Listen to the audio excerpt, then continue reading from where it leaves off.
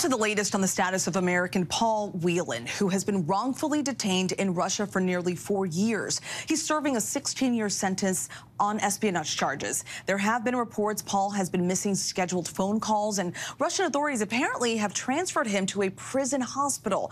Joining us now for more is Paul's brother, David. David, thank you so much for joining us tonight. Walk us through the very latest information you have about your brother's condition and his whereabouts.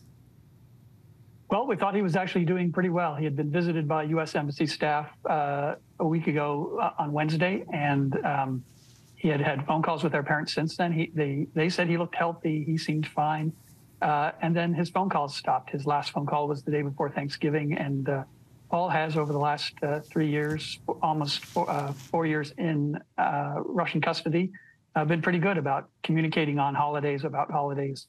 So it was very strange for him to miss Thanksgiving.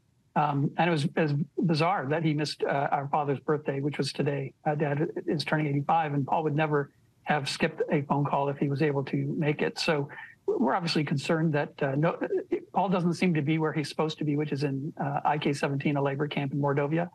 The prison says that they've moved him to a hospital camp, but they said that he moved at a time last week where Paul would have been able to tell us that he'd been moved, and Paul didn't tell us. So we're concerned that the prison camp isn't being upfront about what is actually happening to Paul and where he is. When you have spoken to him, what has his demeanor been like? Well, I think it goes up and down. Obviously, when he hears things such as the White House's offer of concessions to the Russian government that might see him freed, he's elated. He's very happy. But frankly, you know, day to day, things go by, and it's not a great place to be. I think he struggles sometimes to keep that morale up. And these phone calls are critical. They're his lifeline to our family, to a future hope of a normal life. And so who knows what he's going through right now, being cut off from that. A White House spokesperson said this morning they are deeply concerned about the lack of information and lack of contact with Paul. What are you hearing directly from the White House? We're hearing the same thing you are, really, which is that they are attempting to find out where Paul is. Obviously, when you are put in a prison, you're in someone else's custody, and in this case, you're in the custody of the Russian government. It's very difficult to get the Russian government to tell you the truth about what's going on unless they want to. And so hopefully the White House will be able to do more than our family could. We've reached out to the prison monitors in Mordovia to see if they will help us to find out where Paul is. It would just be nice to have someone be able to confirm what's happened to Paul. Earlier in the summer, David, I have to share, I was with Trevor Reed's family when they were waiting for him to come home. He was being released from Russia and was getting checked out at a hospital there in Texas. And obviously they were ecstatic, but they were also concerned about Paul and Brittany and all the others that are still being detained in Russia. What was going through your mind during that time when you saw Trevor Reed released?